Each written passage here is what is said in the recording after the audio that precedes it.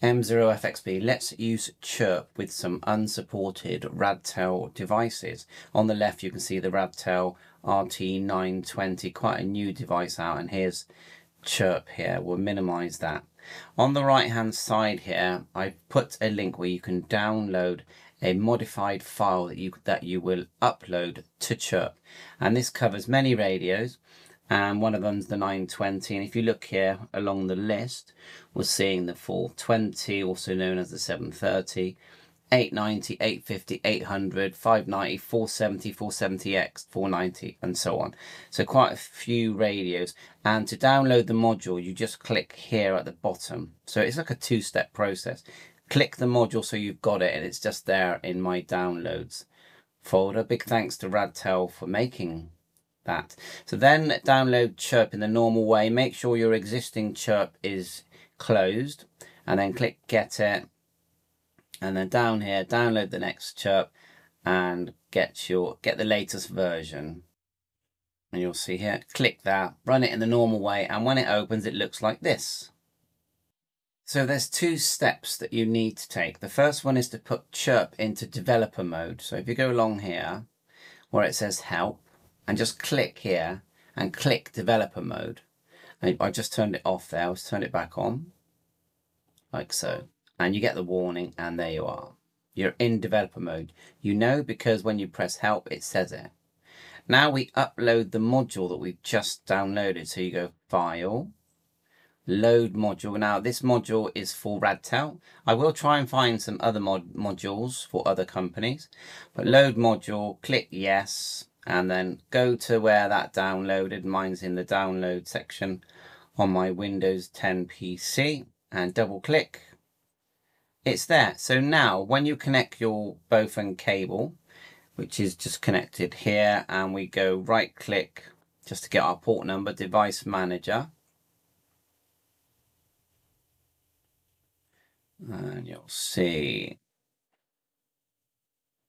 just down here, ports, and then we are COM3, just so we know that number. And I go back to Chirp, like so, and go radio, download from radio, so radio, download from radio, then click the port, or select, with a drop down at the top where it says port, drop down, port, then Radtel, and then we get some more choices than we had before, as you can see with the module. So we chose the 920, click OK, it'll probably give you a warning, click OK, and we're now reading the radio. So some people say, well, what's the point of Chirp? I can use the original software. And there's a big point, because with Chirp, you can import lots of repeaters, and you can copy and paste from one type radio to another type radio. So you could literally copy and paste, and I haven't actually tested this, from say a Bajeton to a Radtel, or an ICOM to a Radtel, but you know, it has to be supported by Chirp, and please test that before I can fully confirm it. And I will test it, but not in this video. So we've read it, and there's hardly anything on the software at the moment. So let's just add a repeater here. So we'll go 145.600 next to channel 1. Give it a name, GB3WR. And then we can put in the tone mode, which is tone we're going to use, and 94.8. What else we got here? Cross mode, duplex. So we want plus or minus. We want minus there, and we need to put a 6 here. If you're not familiar, we need this 0.6 thousand. It's actually, is it kilohertz really? Anyway, it says here megahertz. We need a shift that when we transmit, that it shifts down. So we've got a repeater in there. We can select power, and that's all we need to do. But the other thing you can do is with the Chirp is you can go file, and let's have a look here. Go across the top, radio, down 3 to query, source, and then down to repeater book. And then we can put in our location. It's got a rough location there. And click OK. Yeah. and it finds all these repeaters. Okay, and this is what I like about it. Now, there's many that you might not want to use, you might want to delete. But anyway, we can then select them all. So we'll go edit, select all, then we'll copy, go back to the first tab because you open a new tab when you do that. Click underneath the one we just created, right click and then paste, and it'll put them all in.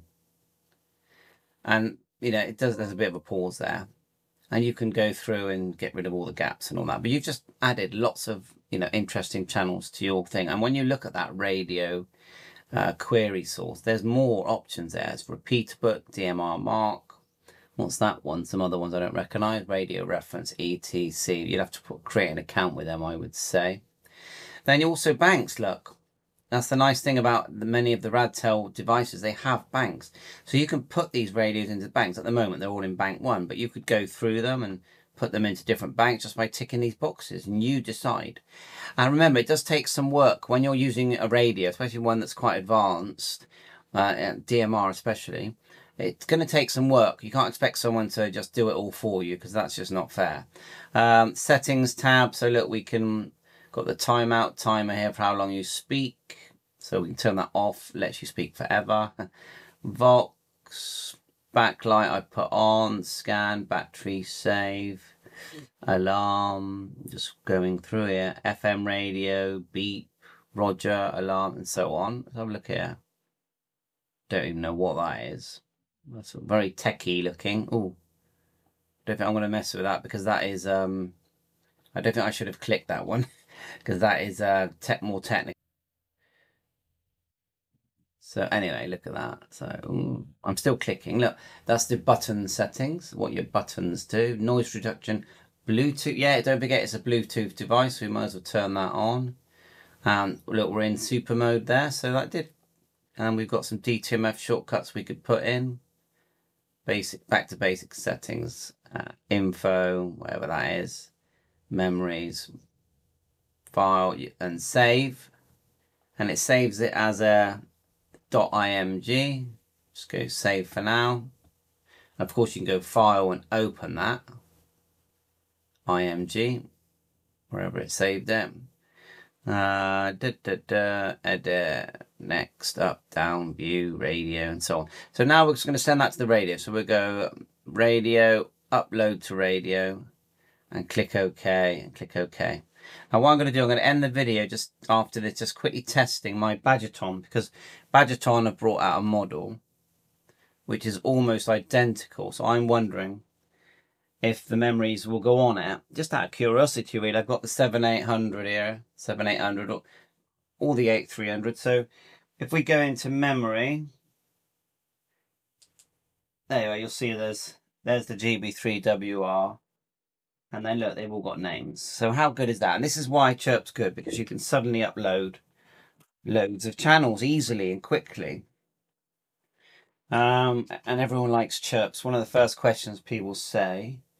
So I'm just making sure that I'm just getting the Bajeton ready to see if it even works. So there's my Bajeton. So I'm chancing it a bit. So upload to radio, click OK. Oh, it does work. So I'll do a completely separate video showing people that that will work. I'm going to dig out I've got the 8300 as well. And so yeah, it's got to be good. See if the buttons work as they should. So it reboots. Yeah. Yeah, it's working fine. Give it a go. Nice tip. And let's find some other modules for other devices that we want to use on Chirp. 7.3, hope this helps. All the links are in the description. The key one that you need is the module download, which is here on the right hand side, the Chirp download.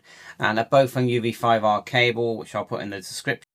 There you are. They're like a fiver, well worth having. Work on most radios, but not DMR radios. 7.3, all the best.